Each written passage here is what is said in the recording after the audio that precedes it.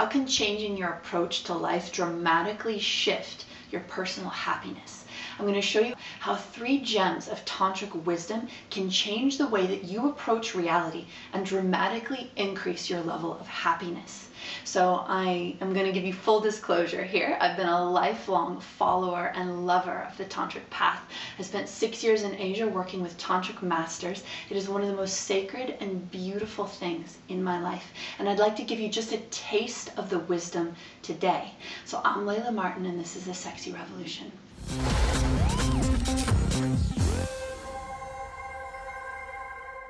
The first gem is the tantric approach to self-love, which says that self-love is actually a substance that fills you up from the inside out, that it is fundamental to being a powerful human being. So self-love isn't something that you do at the end of the day. It's at the bottom of your checklist. It's not something you do after you've accomplished everything else in your life. Self-love is actually the key to an empowered existence.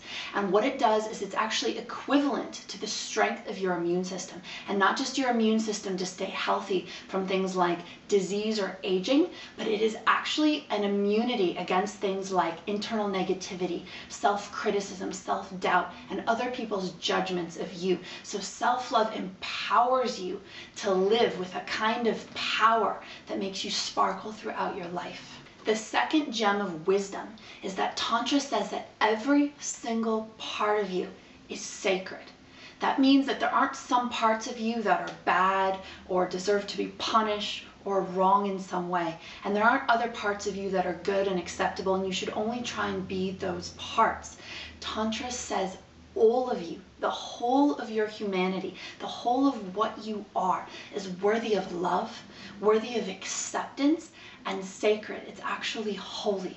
We as women are sensitive. If you feel that part of you is not okay, if you play victim your entire life, if you feel disempowered about who you are, you're going to constantly be in an internal struggle. You're going to constantly feel like you need to fix yourself rather than allowing your talents, rather than allowing yourself to live your life at full throttle. And so the tantric approach to all of you being sacred actually gives you the power to express who and what you fully are in this lifetime.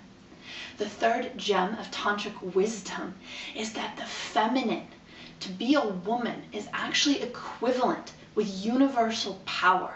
So there can be this idea in our society that a woman ought to be passive. You ought to wait for someone to ask you out. You ought to wait for life to come to you. Tantra actually says that the nature of the feminine, which can show up in men and women, is to be powerful. It's to manifest. It's to create. So it is in your nature to build hugely successful businesses, to be financially abundant, to create dance and music and works of art and literature that change the world, to be radiant and full and bring yourself fully to life. So how would your life be different if you didn't approach being a woman as something less than or small, or that you need to get everyone else's needs met before yours, but that one of the big pieces of a woman's nature is to make shit happen. So these are the gems of tantric wisdom, but they're just a tiny little piece because it's actually infinite, this path, what I could share with you. And in upcoming videos, I'll be sharing practical tools, tips, ways that you can actually use Tantra in your life, and more about what the system actually is. And my upcoming course, Oh Bliss, which so many of you are already really excited about, I'm so happy about that, is going to be coming up in early September. And there's going to be lots of really practical applications for how you can embody this kind of wisdom in your life. If you're loving this content, head over to laylamartin.com, sign up with your email address, join the community, get these kinds of amazing inspirational gems every week. Go ahead and like us below on Facebook. Let's spread the word to as many women as possible. And finally, let me know in the comment section below, what was your big aha moment? What out of this video gave you the biggest sense of transformation that's going to change your life?